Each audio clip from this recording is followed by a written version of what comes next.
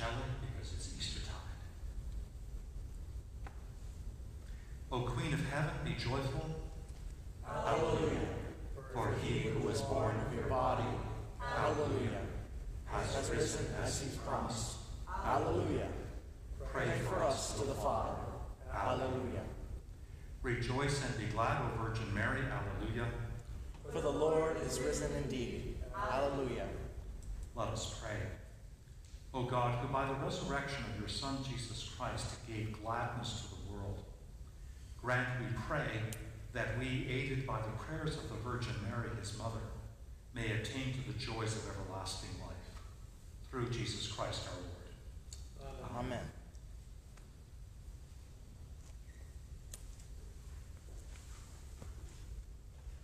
Alleluia, Christ is risen. The Lord is risen indeed. Hallelujah. In the name of our Lord Jesus Christ, welcome to this Easter Eucharist. As we offer the Eucharist, we do so with special intention of gratitude for this heavenly feast that our Lord Jesus gave to us on the night in which he was betrayed and which he consecrated by his presence on the first Easter day. Because it's in the Easter week, we say glory to God on page 356. Glory to God in the highest, and peace to his people on earth. Lord God, Heavenly King, Almighty God, Father, we worship you, we give you thanks, we praise you for your glory. Lord Jesus Christ, only Son of the Father, Lord God, Lamb of God, you take away the sin of the world. Have mercy on us. You are seated at the right hand of the Father. Receive our prayer. For you alone are the holy ones. You alone are Lord. You alone are the Most High, Jesus Christ, with the Holy Spirit, in the glory of God the Father. Amen. The Lord be with you. And also with you. Let us pray.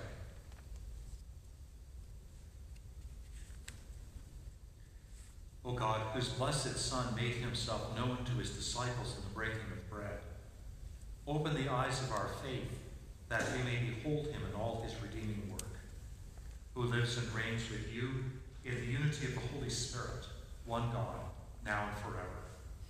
Amen.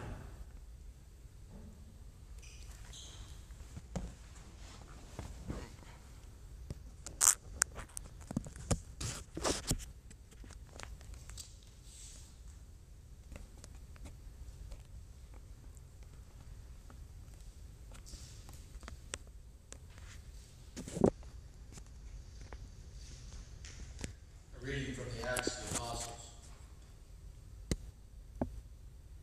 One day, Peter and John were going up to the temple at the hour of prayer. At 3 o'clock in the afternoon, and a man lame from birth was being carried in. People would lay him daily at the gate of the temple, called the Beautiful Gate, so that he could ask for alms from those entering the temple. When he saw Peter and John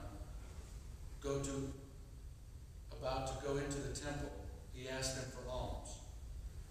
Peter looked intently at him, as did John, and said, "Look at us." And he fixed his attention on them, expecting to receive something from them. But Peter said, "I have no silver or gold, but what I have I give you.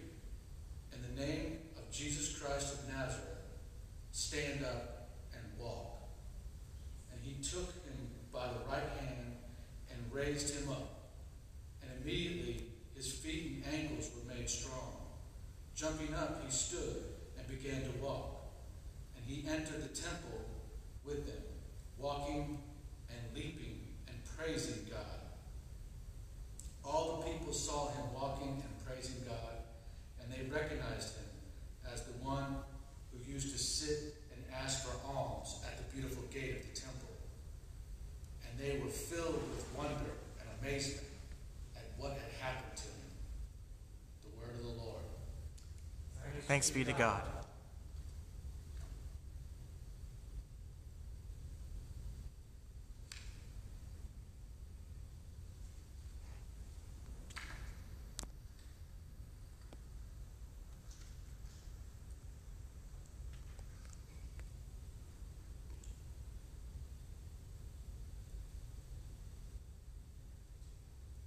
Give thanks to the Lord and call upon his name. Excuse me, Thomas. Would you tell us what we 105 is supposed to be?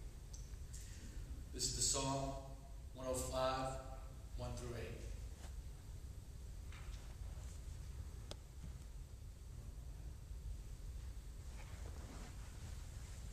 Page 738. Give thanks to the Lord and call upon his name. Make known his deeds among the peoples. Sing to him, sing praises to him, and speak of all his marvelous works. Glory in his holy name. Let the hearts of those who seek the Lord rejoice. Search for the Lord in his strength. Continually seek his face. Remember the marvels that he has done, his wonders and his judgments that he's done. O offspring of Abraham, his servant, O children of Jacob, his chosen. He is the Lord our God. His judgments prevail in all the world. He has always been mindful of his covenant, the promise he had made for thousands of generations.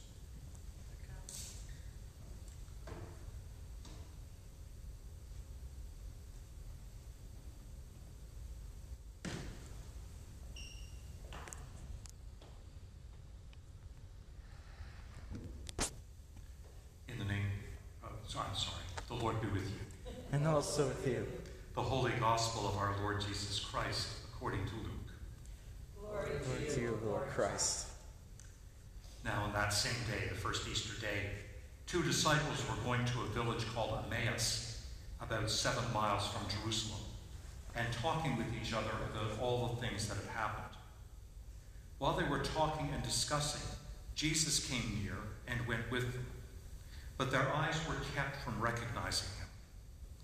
And he said to them, "What are you discussing with each other while you walk along?" And they stood still, looking sad. Then one of them, whose name was Clopas, answered him, "Are you the only stranger in Jerusalem who does not know the things that have taken place there in these days?" He asked them, "What things?" They replied, "The things about Jesus of Nazareth, who was a prophet, mighty in deed and word before God and all the people, and how our chief priests and leaders handed him over to be condemned to death and crucified him. But we had hoped that he was the one to redeem Israel. Yes, and besides all this, it is now the 3rd day since these things took place. Moreover, some women of our group astounded us. They were at the tomb early this morning, and when they did not find his body there, they came back and told us that they had indeed seen a vision of angels who said that he was alive. Some of those who were with us went to the tomb and found it just as the women had said, but they did not see him." Then he said to them, "Oh, how foolish you are, and how slow of heart to believe all that the prophets have declared. Was it not necessary that the Messiah should suffer these things and then enter into his glory?" Then, beginning with Moses and all the prophets, he interpreted to them the things about himself and all the scriptures. As they came near the village to which they were going, he walked ahead as if he were going on. But they urged him strongly, saying, "Stay with us, because it is almost evening, and the day is now nearly over." So he went in to stay with them. When he was at the table with them, he took bread, blessed and broke it, and gave it to them.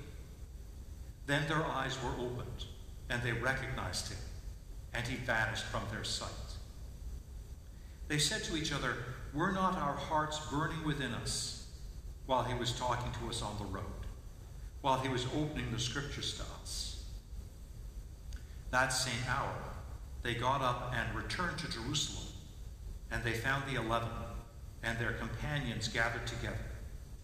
They were saying, "The Lord has risen indeed, and he has appeared to Simon." Then they told what had happened on the road, and how he had been made known to them in the breaking of the bread. The Gospel of the Lord. Praise to you, Lord Christ. In the name of the Father, and of the Son, and of the Holy Spirit. Amen. Amen. Would you take the Bibles and open up to Luke chapter 24, verses 13 to 35. One teacher apparently told his class, next week we'll be studying part of Luke. I want you, and our topic will be honesty. I want you all to read chapter 25 of the Gospel according to St. Luke in preparation. Asking the class how many had done so, they raised their hands. He said there are 24 chapters. So chapter 24 is the last one in Luke, and we're looking at verses 13 to 35. Along with the proclamation of the resurrection that we have in today's readings, I want us to focus on the way that they give us spiritual guidance, spiritual direction. And the first piece is in that bit about as Peter and John are going to the temple at the third hour for prayer. So from the earliest days of the church, the pattern of Christians gathering together for prayer at fixed times is solidly rooted. So when we say morning and evening prayer in the church, when monasteries say the sevenfold office throughout the day, when we gather in small communities of Christians to pray, we're living into the earliest foundational pattern of Christian prayer, which we've sometimes lost sight of. And so part of the direction we may be getting here is, are there ways that I can gather, not just weekly, but daily in prayer? And of course, the weekday masses help us with that.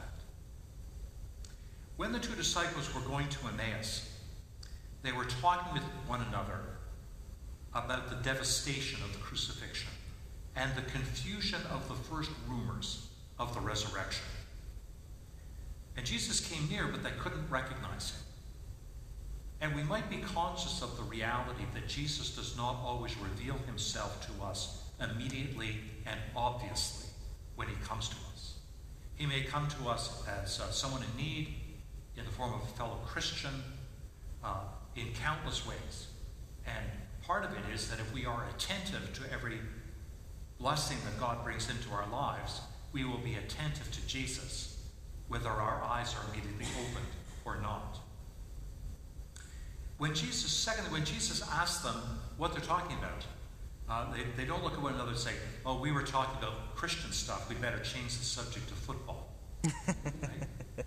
They told Jesus what they were talking about, and they gave the best account that they could of what they knew about the life and ministry, and even with hints, the resurrection of Jesus. An example to us to be ready to say, what are you thinking about? What were you talking about? Well, if what I was thinking about or talking about was some blessing from God, some element of the gospel, it's an opportunity for me to share it.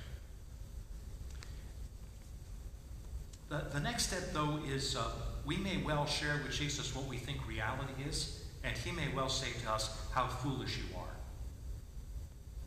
and how slow to believe. That what we understand to be the case is likely to be a limited understanding. That's true of things of faith and things throughout our lives in the world. And to allow Jesus to open up for us our understanding is a crucial part of ordinary Christian living. For these two disciples, Jesus opens up the law and the prophets, showing how they point to him and how he fulfills these scriptures. So it teaches us that when we read Scripture, in particular the Old Testament, but when we read Scripture,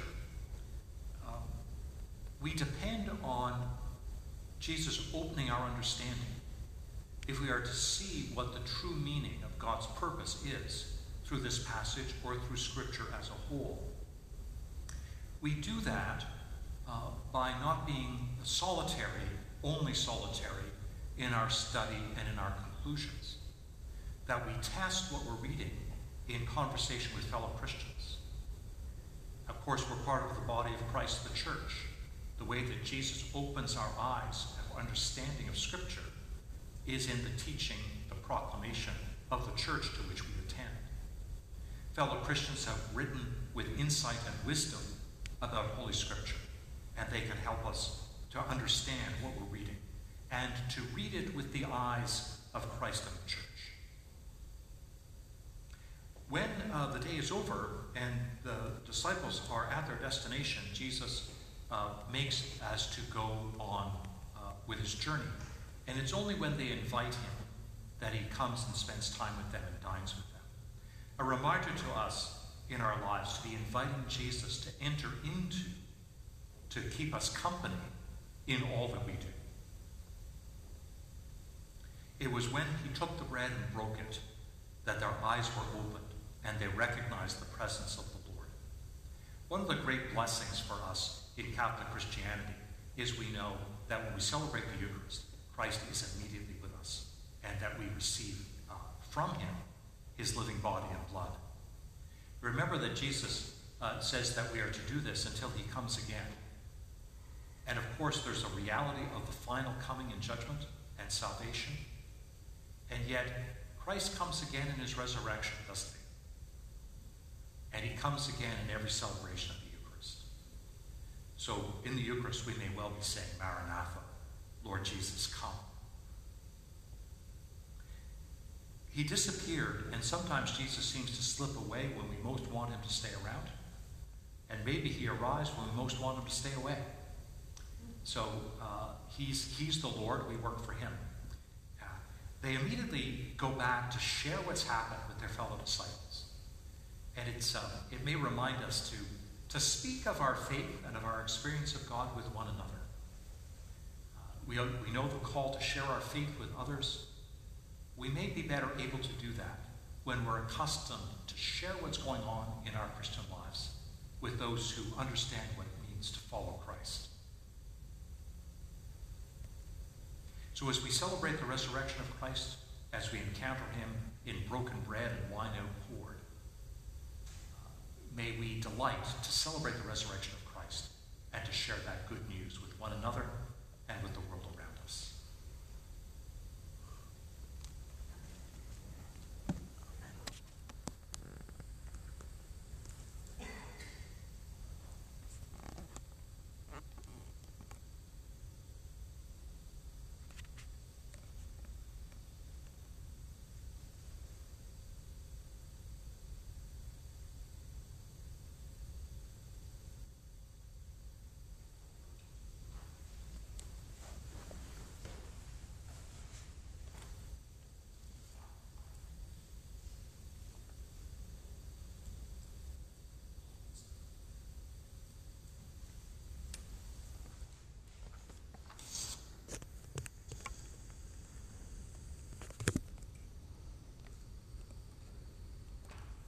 In joy and hope, let us pray to the source of all life, saying, Hear us, Lord of glory. That our risen Savior may fill us with the joy of his holy and life-giving resurrection, let us pray to the Lord. Hear us, Lord of glory. That isolated and persecuted churches may find fresh strength in the Easter gospel, let us pray to the Lord. Hear us, Lord of glory. That he may grant us humility to be subject to one another in Christian love, let us pray to the Lord. Hear us, Lord of glory. That he may provide for those who lack food, work, or shelter, let us pray to the Lord. Hear us, Lord of glory. That by his power, wars, pestilence, and famine may cease through all the earth, let us pray to the Lord. Hear us, Lord of glory. That he may reveal the light of his presence to the sick, the weak, and the dying, that they may be comforted and strengthened. Let us pray to the Lord. Hear us, Lord of glory. That he may have mercy on the faithful departed, giving them a share in his victory. Let us pray to the Lord. Hear us, Lord of glory. That he may send his fire, the fire of the Holy Spirit upon his people, that we may bear faithful witness to his resurrection. Let us pray to the Lord. Hear us, Lord of glory. O God, whose blessed Son made himself known to his disciples in the breaking of bread, open the eyes of our faith, that we may behold him in all his redeeming work. Through Jesus Christ our Lord. Amen. Let us kneel and confess our sins against God and our neighbor.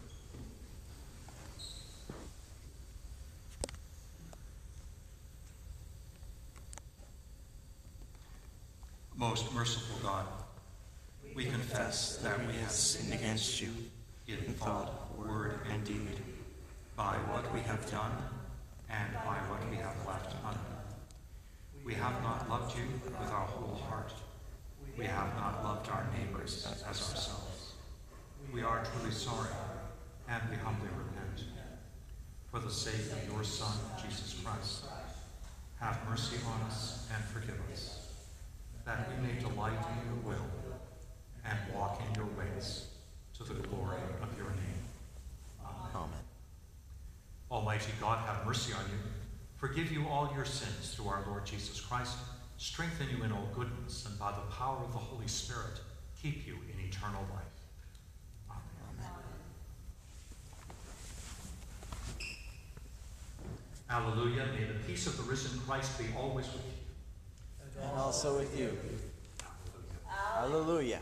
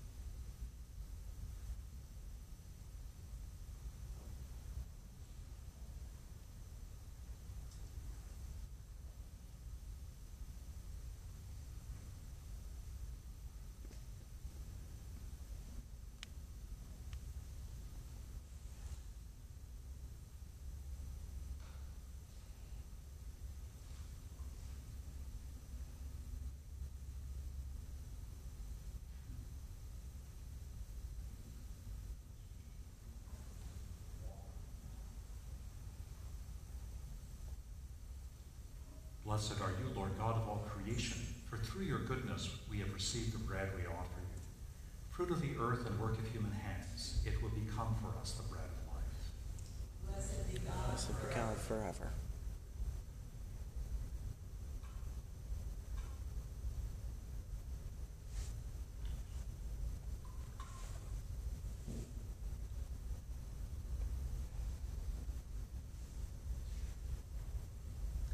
Blessed are you, Lord God of all creation, for through your goodness we have received the wine we offer you.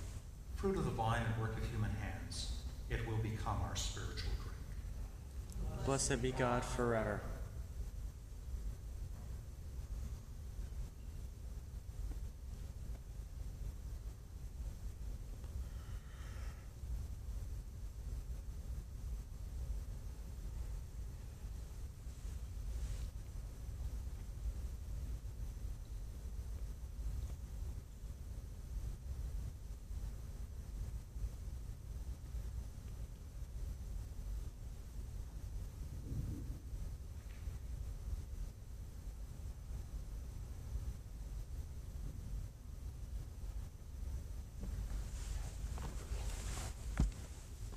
The Lord be with you. And And also with you. Lift up your hearts. we We lift them up to the Lord. Let us give thanks to the Lord our God. It is right to give him thanks and praise.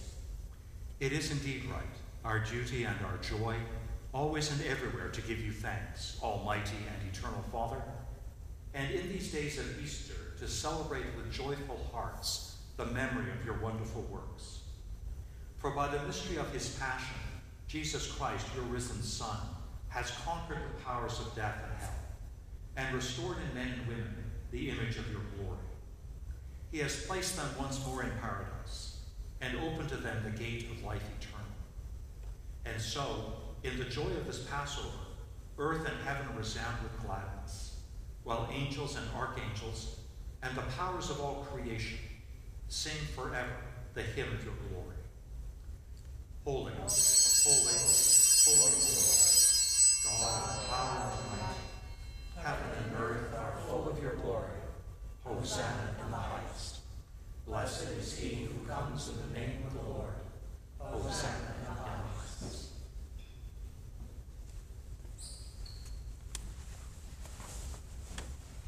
Lord, you are holy indeed, the source of all holiness. Grant that by the power of your Holy Spirit, and according to your holy will, these gifts of bread and wine may be to us the body and blood of our Lord Jesus Christ, who in the same night that he was betrayed took bread and gave you thanks. He broke it and gave it to his disciples, saying, "Take, eat. This is my body, which is given for you. Do this in remembrance of me."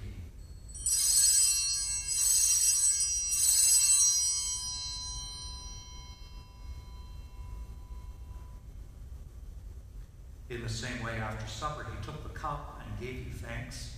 He gave it to them, saying, "Drink this, all of you. This is my blood of the new covenant, which is shed for you and for many for the forgiveness of sins. Do this as often as you drink it in remembrance of me."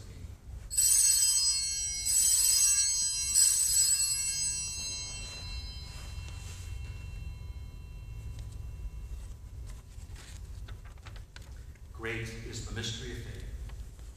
Christ is died. Christ is risen. Christ will come again.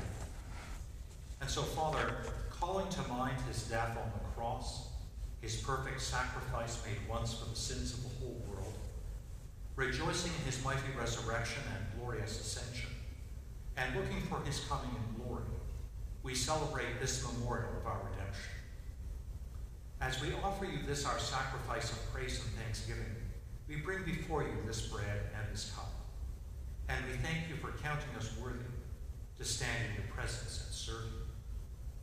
Send the Holy Spirit on your people and gather into one in your kingdom all that share this one bread and one cup, so that we, in the company of the Blessed Virgin Mary and Saint Joseph and all the saints, may praise and glorify you forever. Through Jesus Christ our Lord, by whom, and with whom, and in whom, in the unity of the Holy Spirit, all honor and glory be yours, Almighty Father, forever and ever. Amen.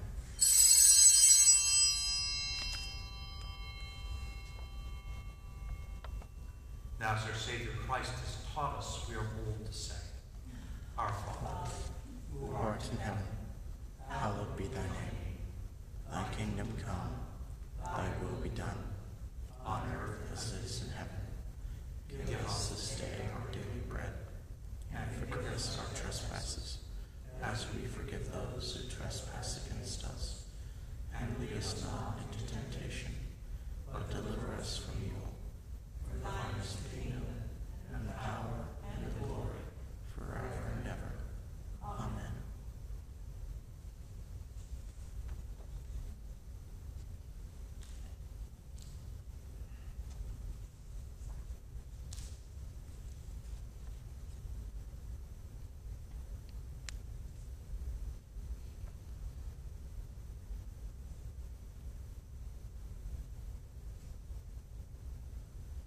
Alleluia. Christ our Passover is sacrificed for us. Therefore let us keep the feast. Hallelujah. These are the gifts of God for you, the people of God. Take them in remembrance that Christ died and rose again for you. Feed on him in your hearts by faith with thanksgiving.